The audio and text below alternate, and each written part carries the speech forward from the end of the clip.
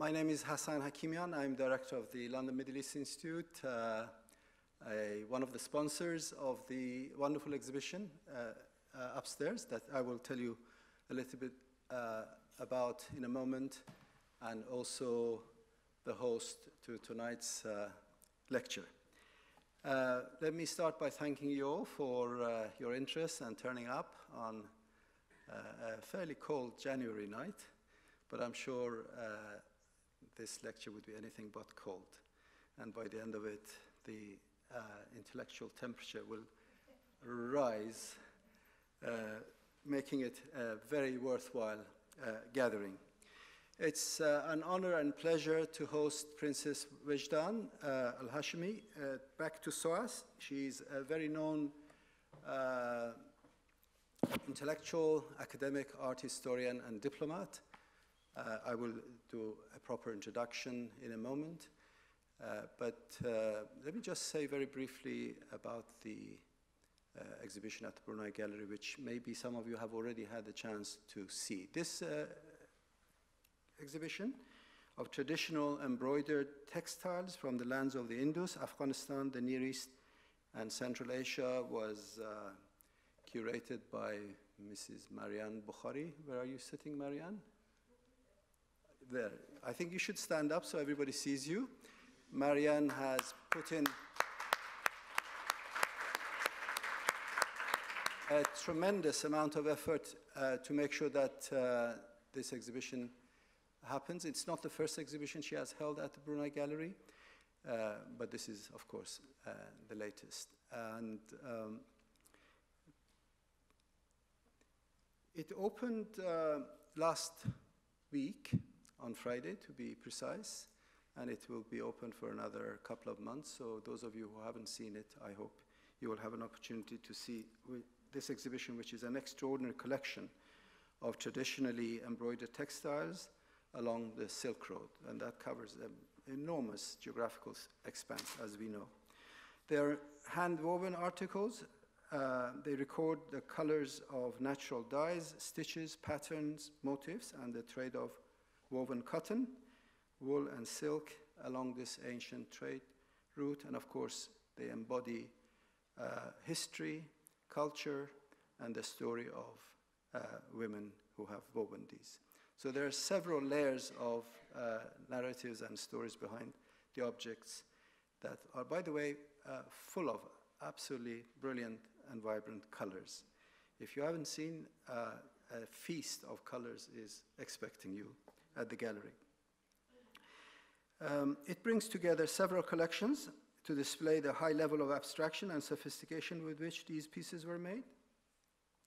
And Marianne narrates a story of the communities that who embroidered a people's history of the Silk Road. Accompanying the exhibition, we are very pleased to have a series of 8 lectures. I'm sure you've seen the program. And this is the inaugural lecture, a very special lecture that kicks off the series tonight. So let me now turn to our eminent speaker, Her Royal Highness Princess Wijdan bint Al-Hashemi. She's known to many of you here, and as the cliche introduction says, knows no introduction, but let me at least try a little bit.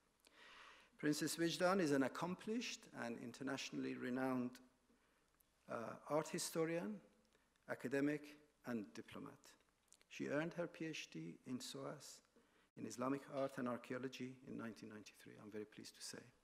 As you know, this is the SOAS centenary, so it's a very special year for us, and every opportunity to welcome back our eminent alumni is a great pleasure for us. In 2010, SOAS offered Princess Wijdan an honorary fellowship. For many years, she has been an ambassador for Islamic art in Jordan and throughout the Arab world. Princess Wijdan shares with SOAS a commitment to the study, preservation, and exhibition of Islamic art. An art historian and curator herself, she established Jordan's Royal Society of Fine Arts in 1979, which in turn led to the foundation of the Jordan National Gallery of Fine Arts. In 2001, she founded and became Dean of the Faculty of Arts and Design at the University of Jordan. She is the curator of numerous exhibitions inside and outside Jordan. Princess Wijdan has written 9 books on traditional and contemporary Islamic art in Arabic and in English, and has contributed to or edited several others. She has been a visiting professor at several universities in Europe, in the United States, and the Middle East, and has published numerous papers in academic journals. As I mentioned before, she is herself an artist with work in museums, including the British Museum here in London, and Ashmolean Museum, the National Museum of Women in the Arts in the USA, and the National Gallery in Islamabad. Princess Wijdan is an accomplished diplomat. In 1962, she became the first woman to enter the Ministry of Foreign Affairs in Jordan. She was also the first woman delegate to represent Jordan at the United Nations meetings and the General Assembly. For 5 years, between 2006 and 2011, she was her country's ambassador to Italy. She was the first to write the history of modern and contemporary Islamic art and has over 19 publications that I mentioned. At present, she continues painting, working in glass, and writing. It's such a special pleasure to have you with us, Princess Wijdan, and especially to inaugurate the series lecture in honor of the exhibition at the Brunei Gallery. She will speak for about 35 minutes, 40 minutes, and then there'll be an opportunity, give or take a little bit, a few minutes. I'm going to, with your permission, actually join the audience because I want to listen and learn. This is not my subject area. Those of you who know me, you know I'm an economist. Here in SOAS, we are privileged. We interact with other disciplines freely, at will, and that's one of the best things that can happen in a university environment. So I want to learn. I'll be sitting there and watching and listening, and without further ado, let me welcome Princess Wijdan to the podium, and please join me in showing appreciation for her.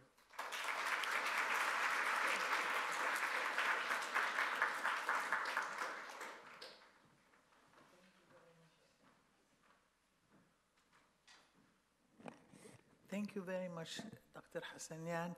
I thank SOAS, and I thank the doctor for inviting me, giving me this opportunity to talk. I love to talk like all teachers, and I hope I will be able to answer some of the questions after I saw the exhibition and the collection. It's a stupendous collection, and I really recommend everybody to go and see it at one point. I'm coming back tomorrow or the day after to see it quietly. Since the dawn of his life on earth, man has been coming up with various artistic expressions. It is the outcome of a natural instinct to want to add beauty to life through creativity. Such an impulse has inspired humans throughout history to express themselves by different means, of which embroidery is but one. The main advantages of this craft or art is its flexibility and mobility, that even nomads can practice it while changing their settlement and moving from one locale to another. Among the oldest embroidered pieces in the world is the collection of embroideries found in Tutankhamun's tomb in Egypt.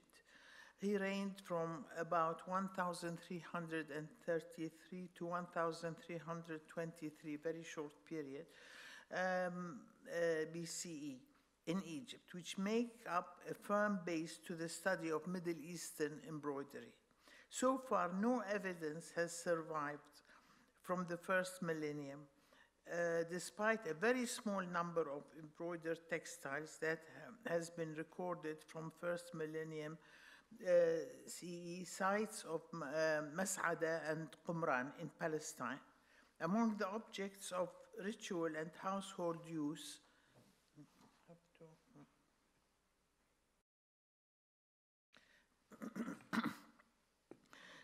among the discovered at the site were a number of textiles, mostly made of linen or wool, while the decoration was woven into the cloth using various weave types, as you can see around the piece. Only one small object had a simple form of embroidery, this one. In the Levant, the oldest embroidered pieces found are the ones discovered in Lebanon, in Asi al-Hadath, located in Qadisha Valley. The discovery goes back to 1283, the Middle Ages, consists of 8 bodies that naturally became mummified due to the lack of oxygen, humidity, insects, and organic organism. One of the bodies belongs to a 3 to 4 months old female child wearing 3 layers of cloth. The outer garment is decorated with cross-stitch embroidery in brown and red thread. Cross-stitch is the oldest form of embroidery and can be found all over the world, especially in Asia, Eastern Europe, as well as continental Europe. What is remarkable here is not only the embroidered cross-stitch in red silk floss on the outer garment, but the cut of the dress itself and the placing of the embroidery on the chest and sleeves, which is no different from today's Jordanian, Syrian, and Palestinian peasant dresses. This is the one found in Lebanon, the child's dress, and here you see the peasant dresses in the 3 countries I just mentioned. The Byzantine Empire, it is the same, even the sleeves, not all the sleeves have those extensions, but even the sleeves, the cut of the dress itself, and the placing of the embroidery hasn't changed much since. What is remarkable here, as I said, the embroidered cross-stitch, it is the cut. The Byzantine Empire, with its capital Constantinople, was predominantly Greek-speaking. Its existence lasted 1,000 years or so and controlled much of Asia Minor, East and Southeastern Europe, and the Eastern Mediterranean, the Levant, comprising external and internal groups, including the Arabs, Persians, and Turks, among others.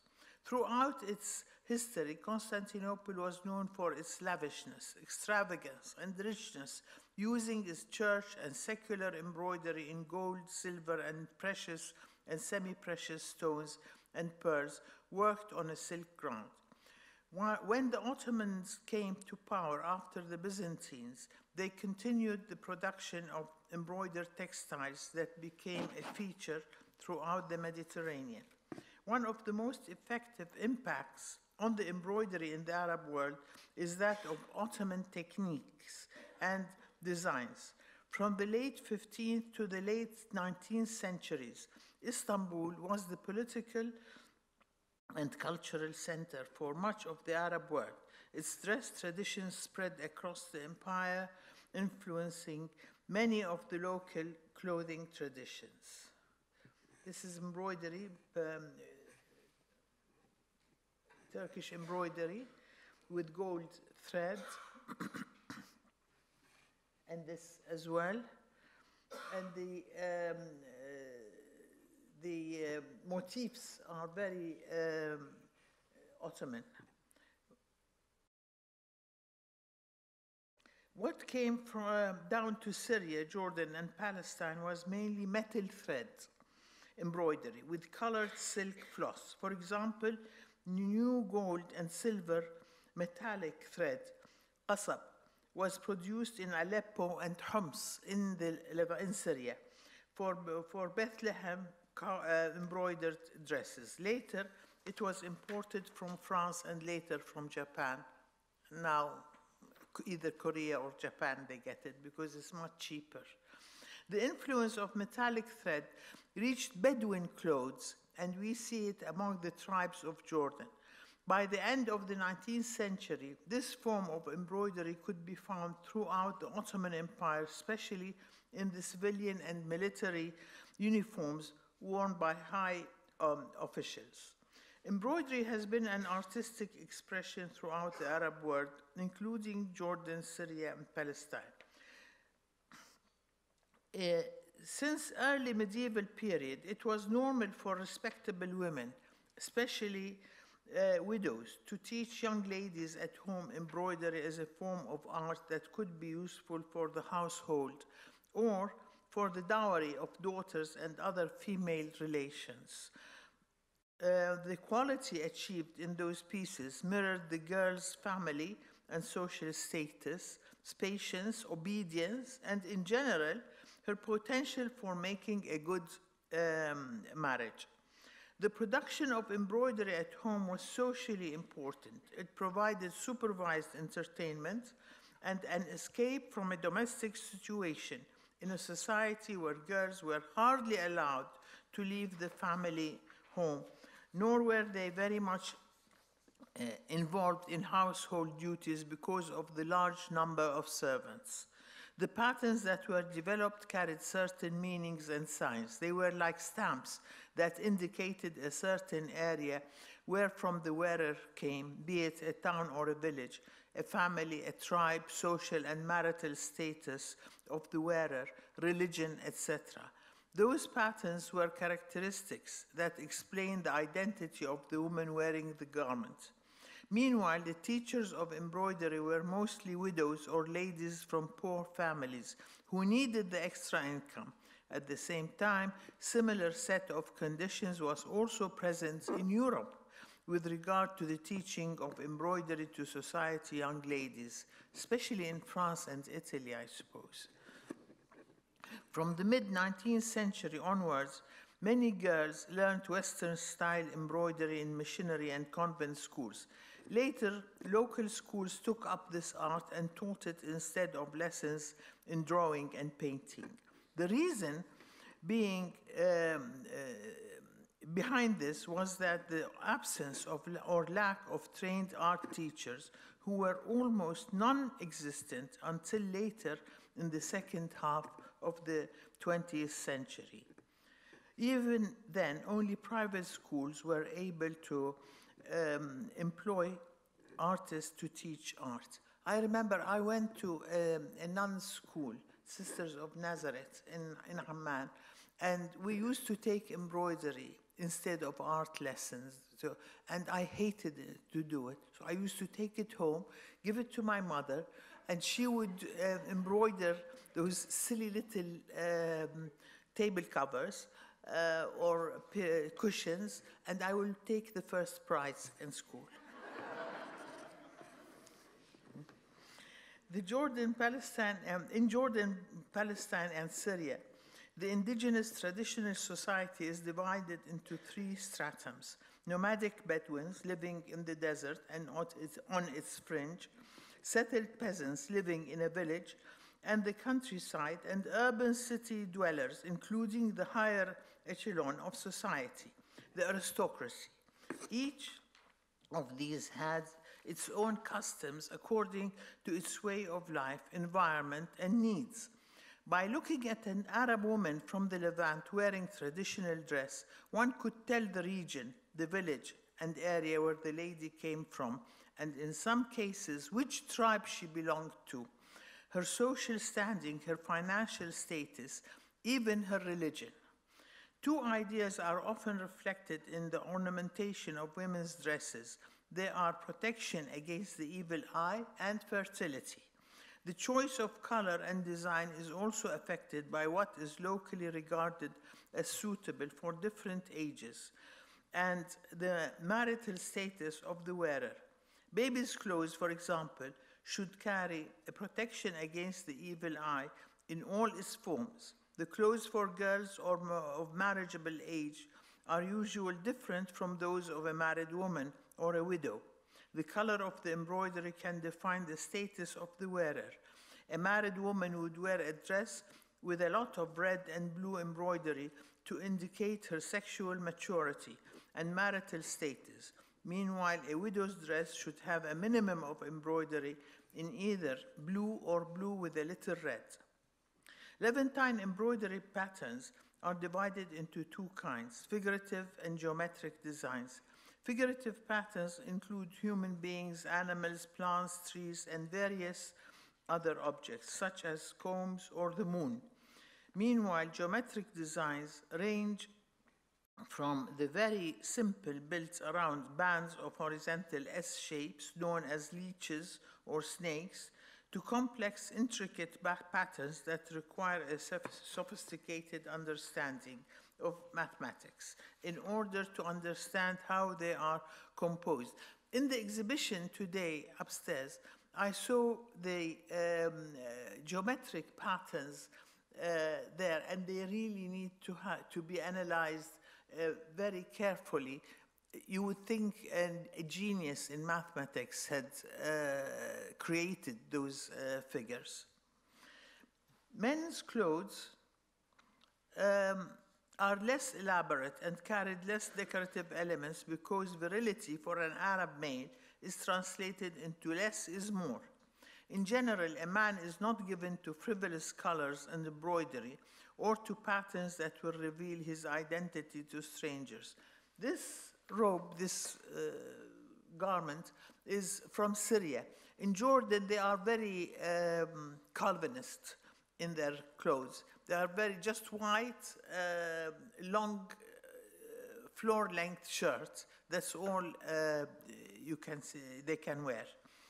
Traditional Arab men's costumes are quite similar throughout the Levant. The basic attire consists of a long shirt, gumbaz, while amongst Bedouins it is a collarless long shirt that reaches the ankles, thob, baggy long shorts or trousers, sarwal, a belt, hizam, a cloak, abaya, that is the best gauge of a man's wealth, and a head cover, amama, laffa, hatta, or kafiyya, folded into a triangle and held in place on the head with a circular cord called agal. In the winter, the Bedouin wears a farwa, which is a full-length cloak lined with a lamb's fleece. Jordan enjoys a unique geographic position as part of Greater Syria, along millennia-old routes that connected Mesopotamia with the Mediterranean and Turkey and Syria proper with the Arabian Peninsula and Egypt. It was a principal staging post along the pilgrim routes that each year brought Muslims from all over the Islamic world to the holy city of Mecca.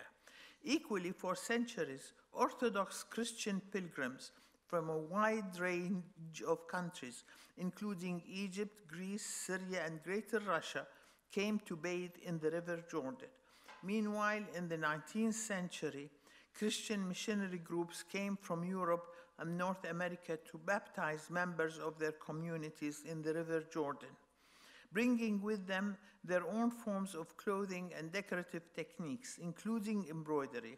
Some stayed on in Jordan and Palestine, hence embroidery from both countries shows the constant mixture of local and foreign impacts.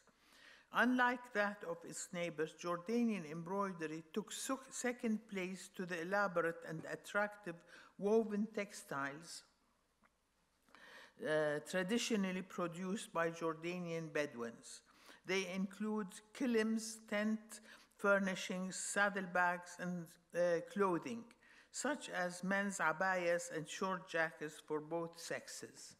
Here, these are saddlebags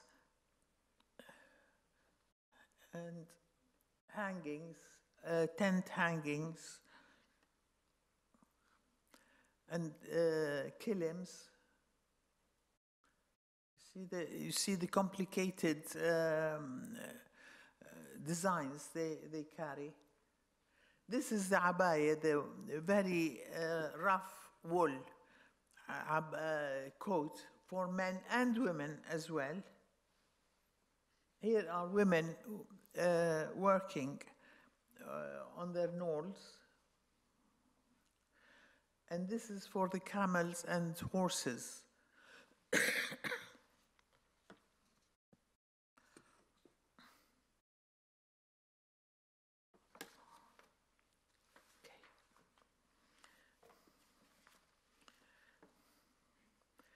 An example of Jordanian embroidered dresses comes mostly from karak and salts.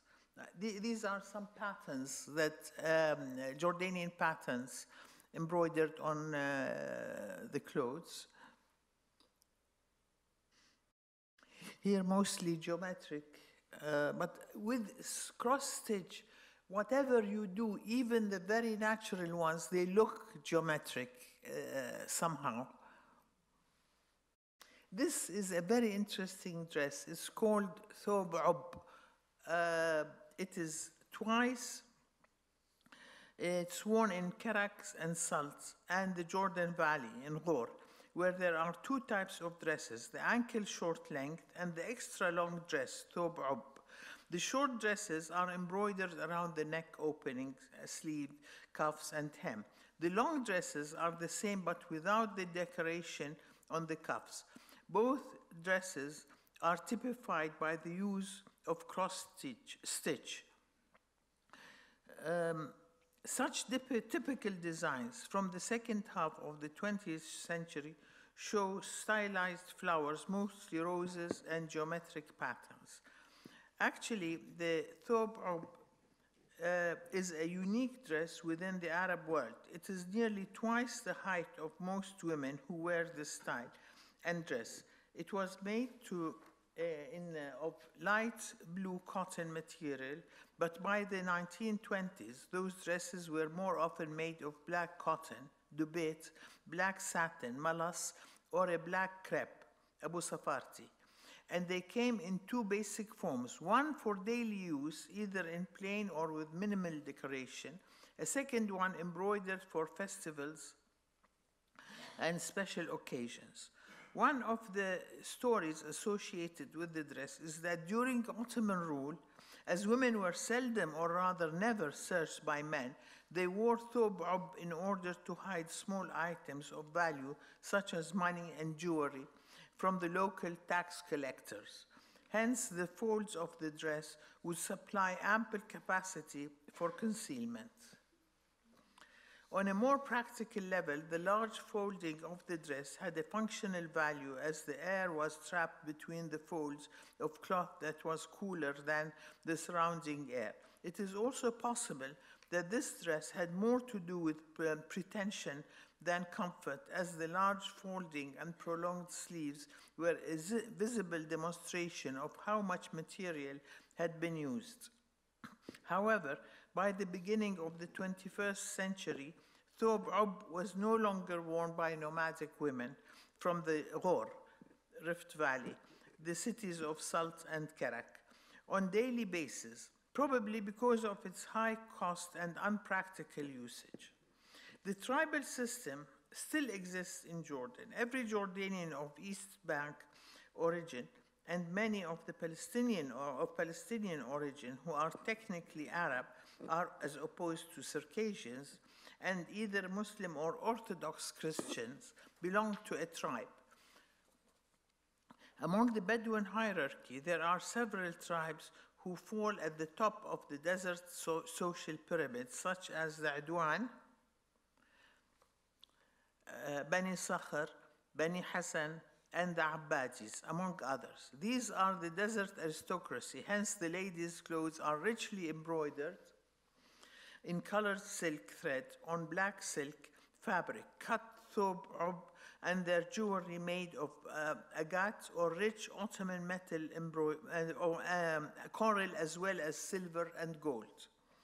The influence of rich Ottoman metal embroidery is apparent on the ladies' jackets. Meanwhile, there is no distinction in men's clothes, as they are all similar.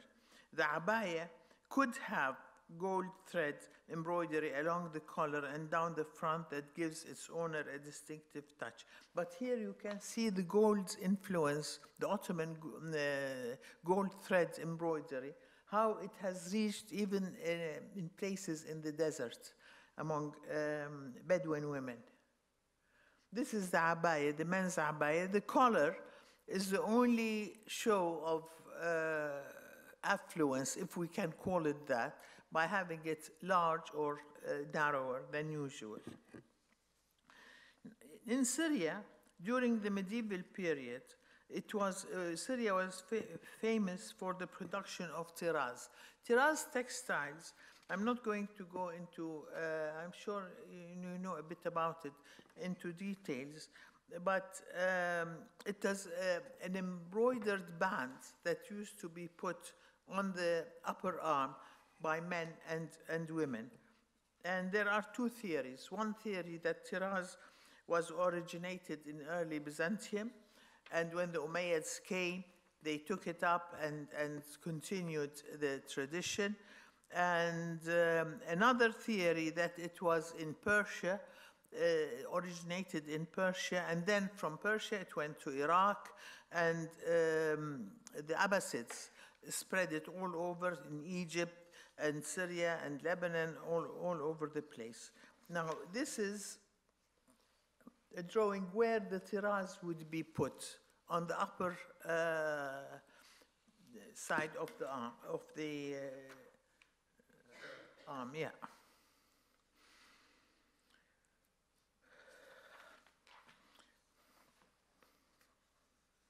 Besides embroidery, other small items are sewn to the Bedouin and peasant dress, such as spangles made of small length of wire flattened with a hammer, sequins that are similar to a spangle and made of glass, plastic, recently plastic, and so forth. Small glass beads, paillettes made of glass, metal, plastic shells, coins, amulets which are cherished for their amuletic values, chains, discs, colored glass beads, and coins which used to be gold and silver, but at present are often gold and silver colored discs. I'll show you. I wanted to get a picture of this embroidery, and I somehow slipped my mind. So I was packing, and I remembered that I didn't have a slide, or not slide now, because I use the slides, but the equivalent of a slide. So I grabbed this shawl of mine, and here you can see that it's not gold and silver, it's just little metallic discs with embroidery all over the two sides, and those tassels, which are so cumbersome. You don't know. You sweep the floor with them wherever you go. I do that anyway.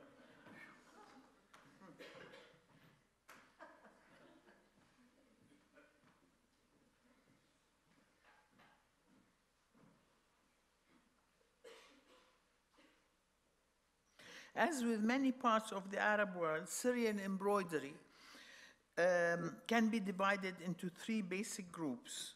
The urban, associated with large cities such as Damascus, Aleppo, Homs, Halab, the village embroidery linked with peasant communities, and the semi-nomadic Bedouin groups, because in Syria, like in Jordan, there are Bedouins who still wear their own costumes. Much of the Syrian metal thread embroidery, as well as machine embroidery, was executed by men in ateliers of variable sizes. During the 19th century, the embroidery associated with Damascus and other major urban centers was heavily influenced by the Ottoman. Syria is the country mostly influenced by Turkish culture among the three countries.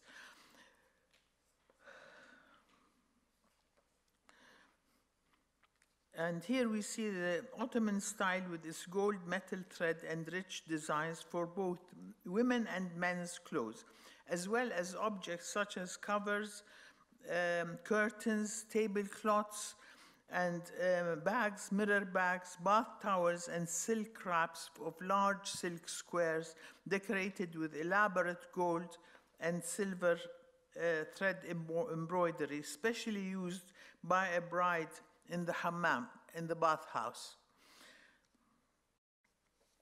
By the beginning of the 20th century, more and more Syrian men and women switched to European styles that excluded the Ottoman forms of gold thread embroidery associated with Damascus and other urban centers, such as Aleppo and Hama.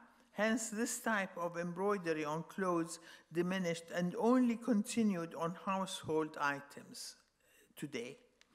By the second half of the 20th century, ready-dyed artificial silks of various qualities came from Europe and Asia, as well as synthetic threads and acrylic yarn. Thus, non-Western local crafts suffered drastically from competition with mass-produced goods.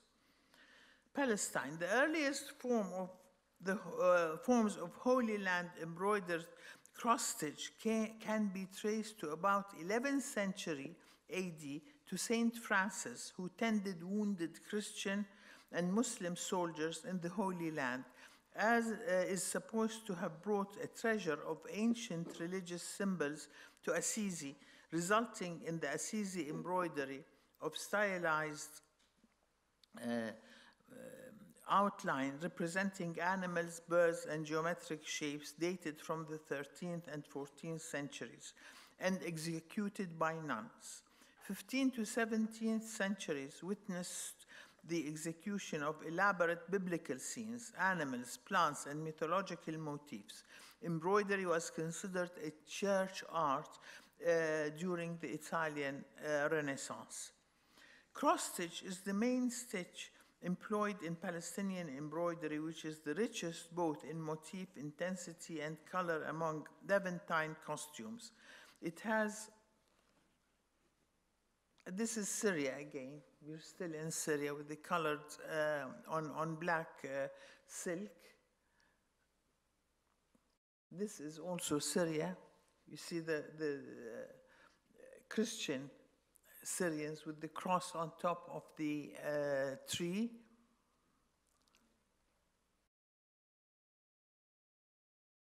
This is Palestinian, very rich embroidery, much different from the Jordanian one, and even the Syrian.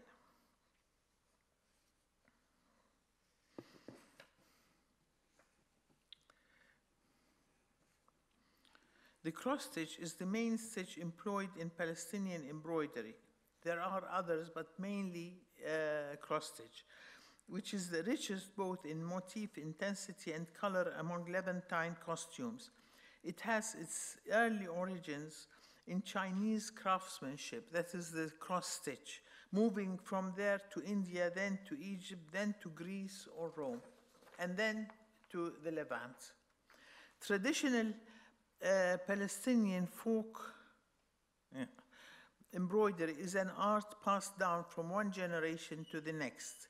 The major foreign influences on embroidery after the Byzantines and Ottomans, though less than in Syria, which has been discussed earlier, were the Germans, French, British, Italians, Americans, who wielded some influence through mission schools in the cities or through settlers presenting services to villagers.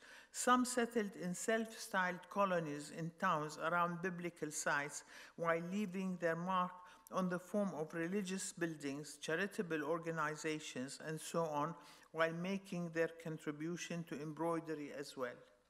In rural areas, the iconography usually mirrors local scenes. Hence, the embroiderers choose items from their daily lives, such as palm trees, cypress, heads of corn, pigeons, combs, even snakes. The meaning of the message transmitted by the motif might vary from one region to another. Urban areas tend to have more general meanings, as the embroidery is produced for a wider range of clientele, private and public.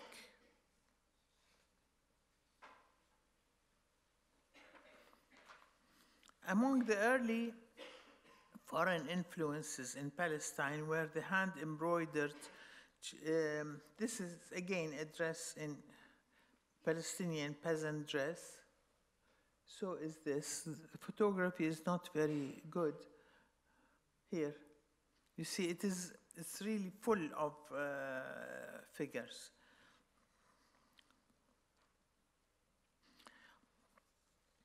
Among the early foreign influences in Palestine were the hand-embroidered Chinese silk shawls, very strange, known as Chinese shawls, Canton shawls, or Spanish shawls in the Hispanic world, mantones de Manila, because they used to be shipped in the Manila galleons in the Philippines. They were hand-embroidered silk shawls made in southern China and became fashionable from 1830s to the 40s, probably to provide an inexpensive substitute to cashmere shawls whose prices were increasing, or possibly as a sophisticated urban version of peasant shawls that were part of the folk costume in many regions. The entanglement of politics with embroidery is an old trend in Palestinian fashion, but not that old. A Palestinian design named the Tents of the Pasha, Khiyam al-Basha, is named after the Ottomans, while the officer's pip, Nishan al-Dabat, probably goes back to the time of the British Mandate. Such designs as the Bar-Lev line and Sadat and Begin refer to the 1967 ceasefire line and the two leaders of Egypt and Israel. Although in 1948, the year of the first Arab-Israeli war, 40% of Palestinians lived in cities, yet the idealization of what peasants stood for, the attachment to the land, the essential to Palestinian existence, was an intrinsic part that defined their continued struggle to regain their country. Eventually, throughout the years of Israeli occupation, the national dress of a Palestinian woman came to signify a new role, that of a sacred mother who, by bearing children, they will grow up to be fighters and liberate the land. Thus, she is performing a national duty and turning motherhood into a national obligation. So what do mothers wear? They transform their national costume into a patriotic weapon for which new symbols are created through embroidery. One of the most significant, this is the Chinese shawl, sorry. You can see the silk Chinese shawls that we just mentioned. This is the new embroidered motifs. One of the most significant symbols is the Palestinian flag and its colors. The Dome of the Rock and the Aqsa Mosque are two important symbols, as well as the pigeon carrying an olive branch and a gun. Hence, Palestinian national identity. Here you see the map of Palestine and the flag of Palestine on a peasant dress, which is not really a city dress, one can say. It is a change that reflects the dynamics of continued and tiring exile and the maturing of new generations in the diaspora. In 1987, the first Intifada began, and women's role on the front line was important. The women of Qalandia camp and the villages of Hebron in the West Bank began to make Intifada dresses. When the Israelis confiscated the Palestinian flags from the women protesting against the occupation and forbade its artistic representation, the women began to embroider the traditional cypress tree motif in the colors of their flag. The silhouette of the map of Palestine in endless repetition, as well as a white dove in flight with a rifle between its claws. The novel phenomena of transforming Palestinian women's embroidered garments into a national symbol gave an innovative breadth and depth to a people's cause. Through embroidery, they transformed the identity of a simple domestic peasant dress into a canvas depicting a nation's cause and its struggle for liberation. This in itself is a unique and unprecedented occurrence on the international scene. So here we see the flag and the Aqsa Mosque and the outline of the map of Palestine with the colors of the flag. And this is a boy with a slingshot. This is how they were showing the resistance to occupation. Teenagers were using slingshots, and a boy shooting his slingshot at the occupiers, and the colors of the Palestinian flag. Thank you very much.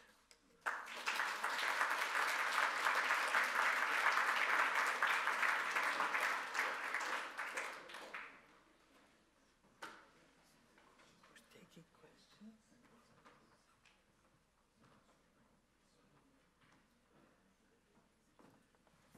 Are we taking questions? You're allowed, yeah.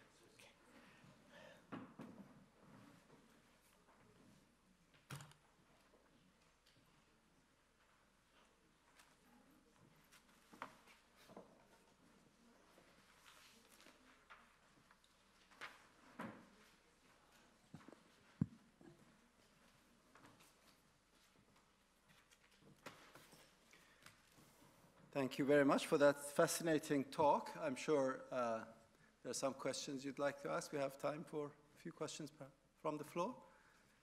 So who would like to? Is there any particular meaning that on the strips of decoration for the camels, there were cowrie shells?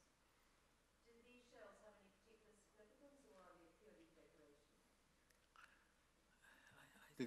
Could you repeat that louder, please? Yes. On the photograph of the decoration for the camel. The camel. Yes, there was one with a circle of cowrie shells. The little white shells. Cowrie shells. Cowrie shells? Cowrie. The shells, they had The shells, cowrie shells, yes. Yes, yes. These same shells, they used on clothes as well. Do they have any particular meaning or significance? Or No, they're purely decorative. Purely decorative. Good luck, maybe, because anything comes out of the sea is supposed to be good luck, isn't it?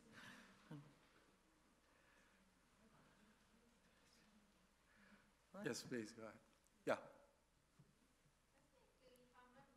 Can you speak up, please? Yeah, thank you. if I'm not mistaken, you said around the Sea of Galilee or the place which meets Sea of Galilee. Sea of Yeah. Galilee. I can't. I'm hard of hearing. I'm sorry.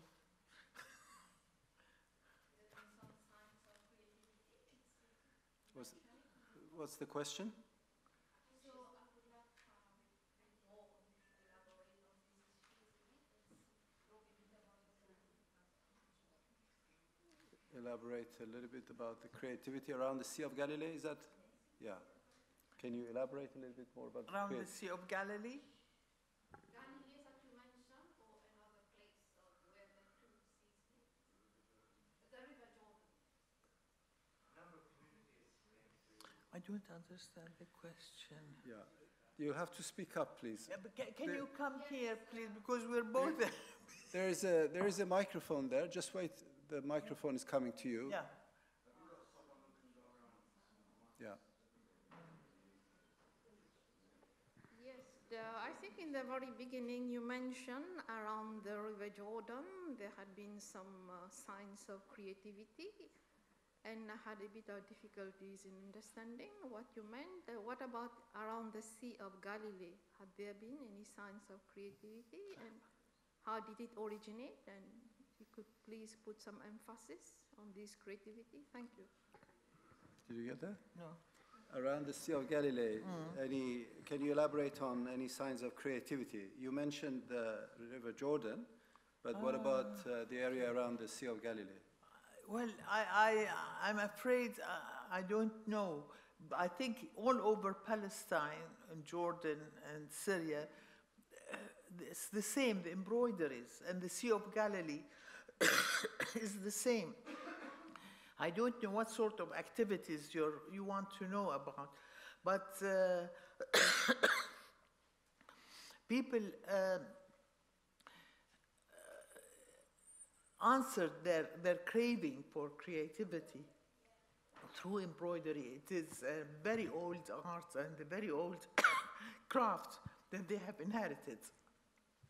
There is nothing in particular different there from the rest of Palestine.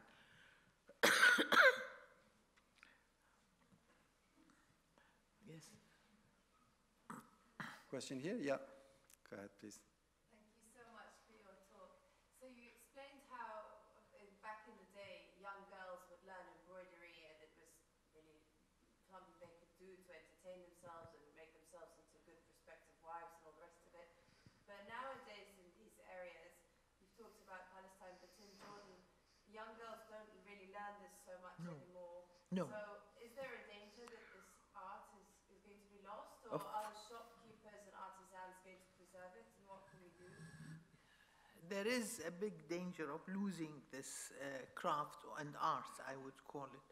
And then also, like the war in Syria now, where are the embroiderers?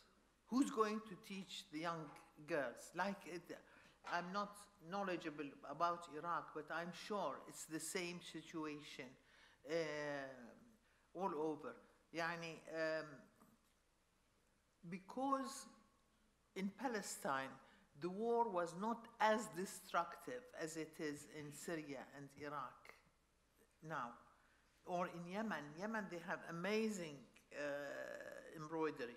But what will happen after the war stops? Nobody knows. Nobody can predict. So usually crafts and arts flourish when it is peaceful around them.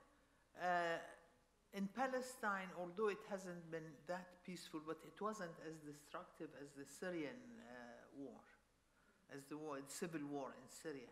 Nothing like that. So, and there has been this diaspora, living in the diaspora of Palestinians in Jordan, in Lebanon, in Syria itself, that made them continue the art or craft of embroidery. But how long it would last with the machine, with the introduction of the machine, with the political situation, with the lack of peace, who knows what will happen? I don't think, I cannot predict, but I can doubt that within the coming 10 years, we'll have as much of the art of embroidery as we've had the last 10 years. I really don't think so.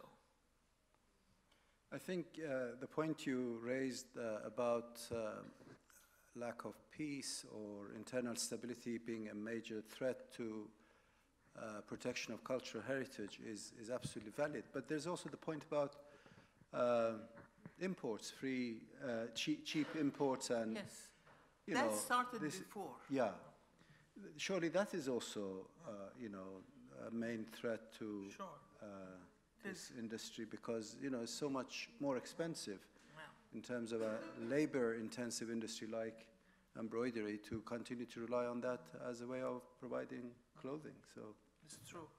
Okay, I see a few hands up here. Let's start from, yes, you, and then I'll come to you. Please. Thank you, Hans, for a wonderful lecture. My question is, all your talk is about embroidery is vested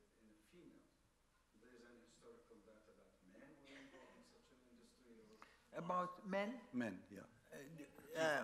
practicing embroidery? No. No, not in these three countries. There is only in Syria, they were men who practiced embroidery in gold thread. And that came later, but also not that much later, but that was the only form of embroidery. The cross-stitch, no, men did not practice it. Why is that? Chauvinism, my dear.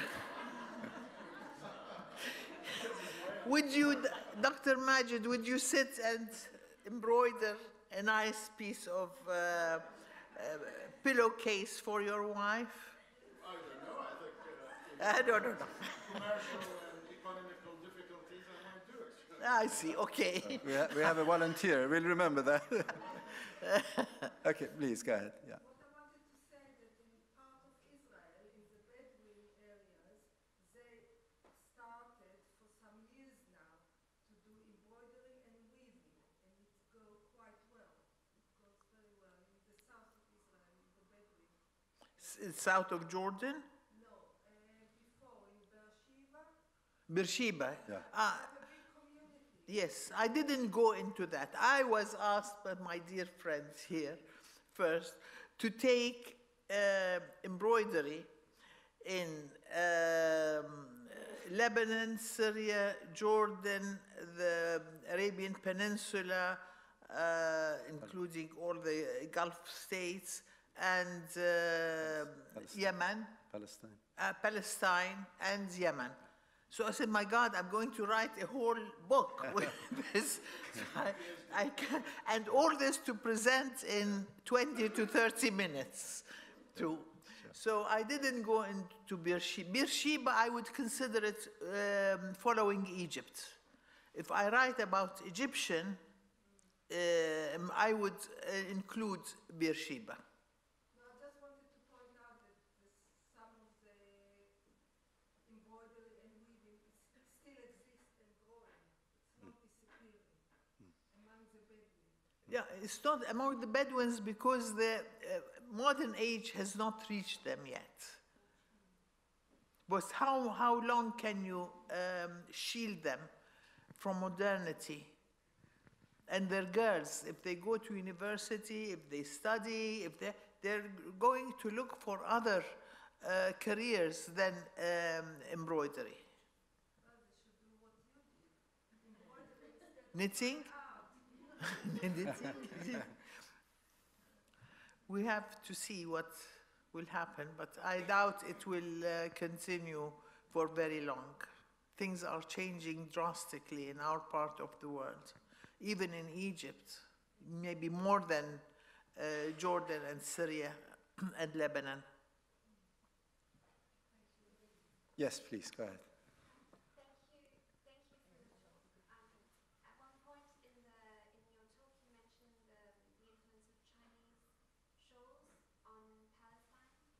Chinese shawls? Ah, yes. The influence. I was interested in the links between China and possibly Palestine or other countries. Obviously, it's a very big topic, but if you have any particular example you can think of. Yes, that Chinese shawls only mostly, I would say, in Bethlehem, because the boys there, they used to go, under the Ottomans, they used to emigrate to, this is one part I spoke about, Another part, they used to emigrate to South America. In South America, the Manila shawls, the Spanish, and the Chinese as well. They were cheaper than buying cashmere shawls, what they used to wear before. Kashmir shawls started getting very expensive for them. And then when they went there, those young men used to send their mothers, their fiancés, their sisters, those Chinese and Spanish shawls. And this is how, for a certain period, but they did not diffuse all over Palestine. And only in Bethlehem, because in Bethlehem they wear sort of a small pillbox hat, and the Chinese show, before it used to be white, very thin material on top of it. Then the Chinese shawls became fashionable. And I mentioned it because this is one important and major influence that has come to us from the East before having all those cultural and commercial ties with China and the Far East. There's a question there with the mic, lady. Yeah, sorry. What I wanted to ask is, from seeing a lot of the slides that you reference where they're actually stored is in the West, is there any program to document these out, let's say in Jordan? All these types of embroideries and artifacts? In Jordan or anywhere else? There are, yes, there are.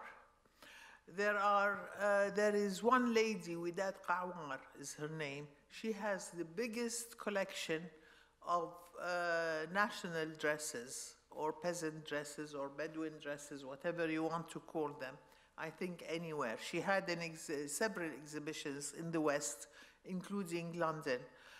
But she is documenting, and there are many books that have come out on Jordanian and Palestinian embroidered dresses.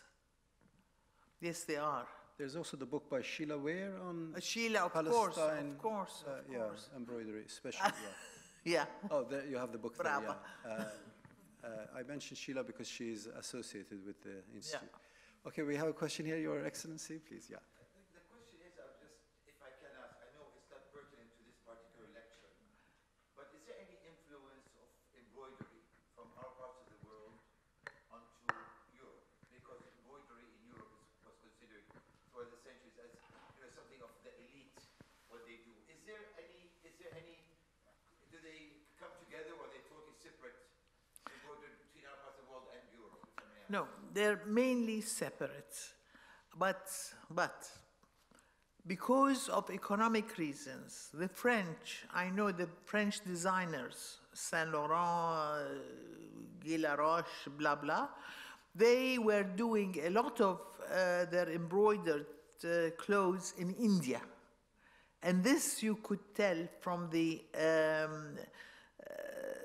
colors and the beads and the paillettes that was being used. It was made in India. It's much cheaper. And it's an economic reason, not because they wanted to, they studied Indian embroidery and they wanted to infuse it in their, no. It is just because economically, Europe has become very expensive and handiwork is very expensive in Europe. But that's the only one. But I cannot tell you that I personally don't know of any transfer of our embroidery from the Arab countries to Europe. Please.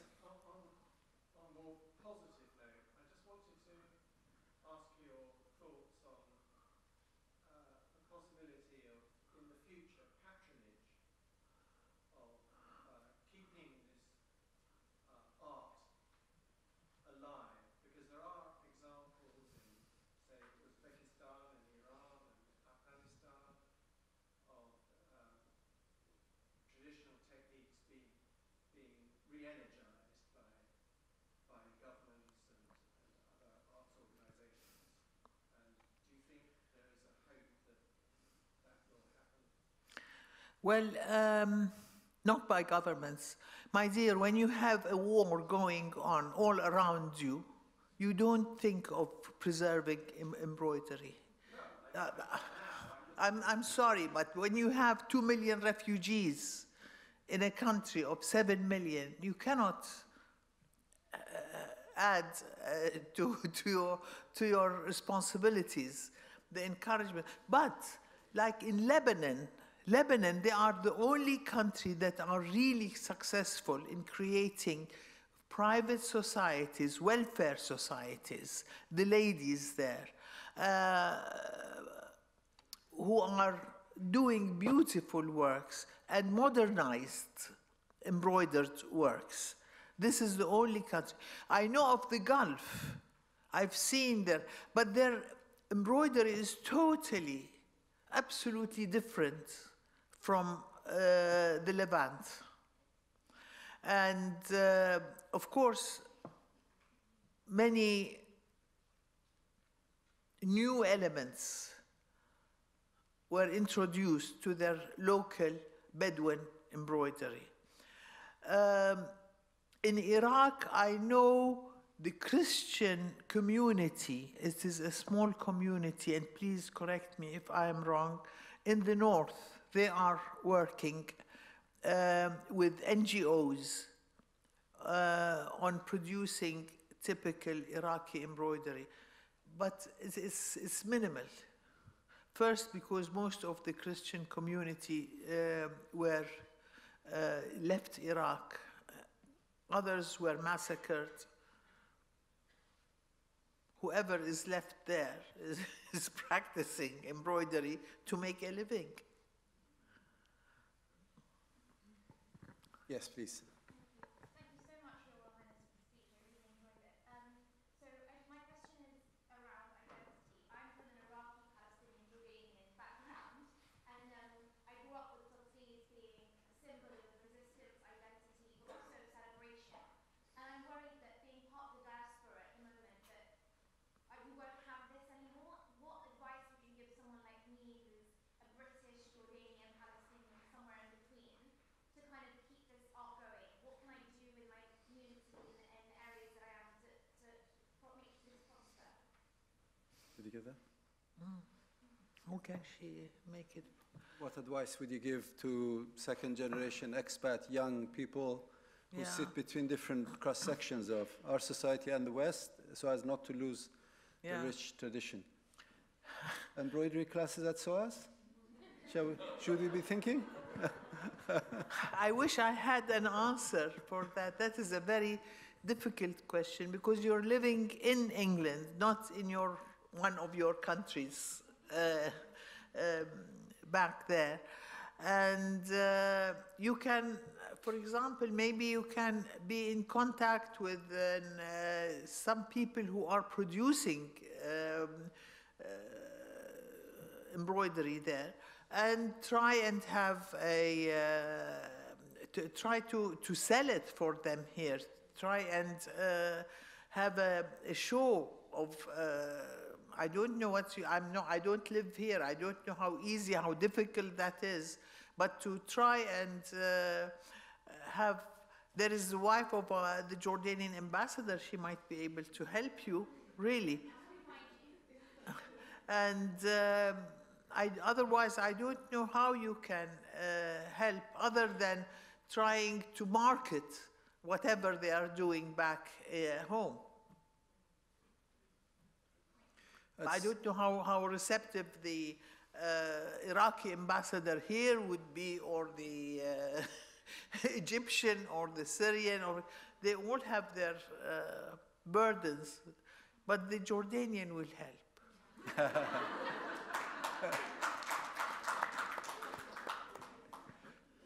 At SOAS, we are very conscious of linking up with the Middle Eastern communities, and this is why, as part of the centenary year, in fact, we have several cultural days planned to celebrate the culture of some of the countries of our region. And in fact, the next one we have in February 25th is devoted to Palestine. So if you know any artists, anybody who can contribute to that day, and if they want to showcase their work or even market and sell it as part of an ongoing weekend of celebration of Palestinian culture and art, we would be very interested to hear from you. Perhaps one last question? Yes, please.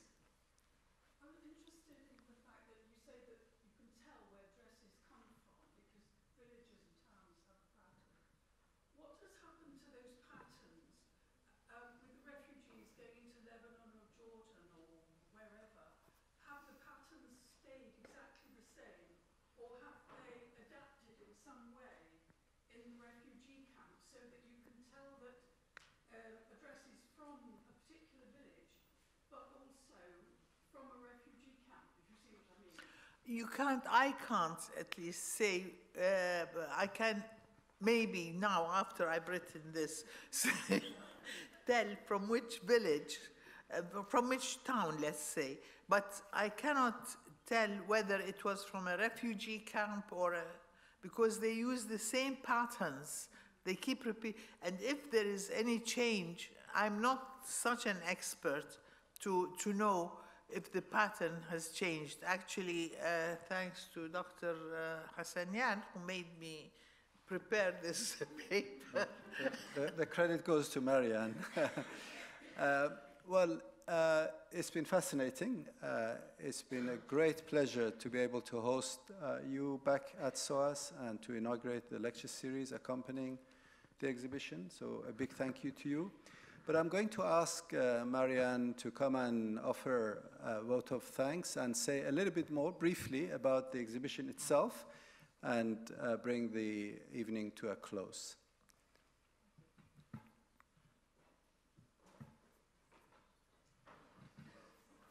Your Royal Highness, Princess Wijdan. Would you do? Yeah, speak. We're deeply grateful that you were able to come and give us this lovely lecture. It was humorous, it was informative, and it gave us an insight into 3 major countries, Palestine, Syria, and Jordan. What I have tried very hard to do in this exhibition is to preserve our heritage, to actually, when you see the dresses in the exhibition, they have their villages and their tribal areas embroidered as their fronts on their garments.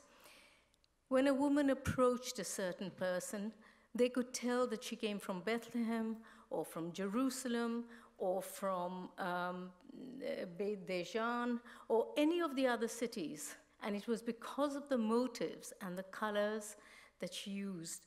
Everybody used cross-stitch, except for a certain part of the country, in Bithynia, but you could immediately tell by the colors, by the cut of the dress, by the cut of the sleeves, which area she was coming from. This is historical information. This is geographical information. And sadly, we are losing so much of it. The idea of this exhibition was to see clothes in their context, not what the poor women and embroidered and what men wove as their dreams. And hence the title, Embroidered Tales and Woven Dreams, because for us, and preserving them means preserving the geography, the history, the social rituals, the social historical knowledge, which is being lost to us. And so to the young lady who comes from so many different areas, I'd say that if you wrote a paper about this and published it, we would have it for future references. And that in itself would be a major, major contribution.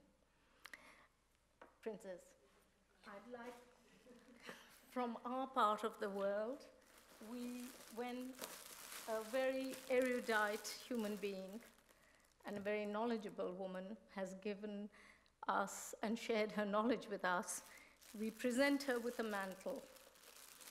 It's my great pleasure to present you with a hand-woven raw cashmere woolen shawl.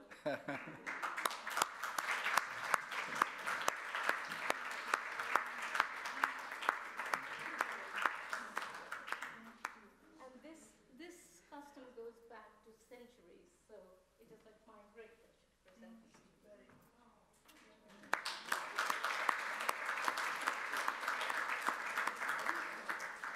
I hope many of Maybe you have jewelry next time.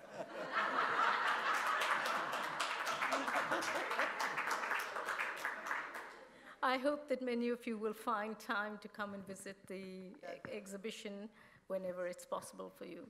Thank you.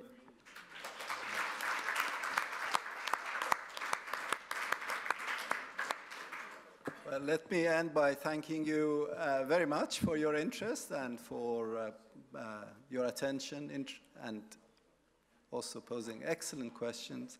And please join me finally in showing our appreciation to Princess Wijdan Al-Hashemi for her excellent work.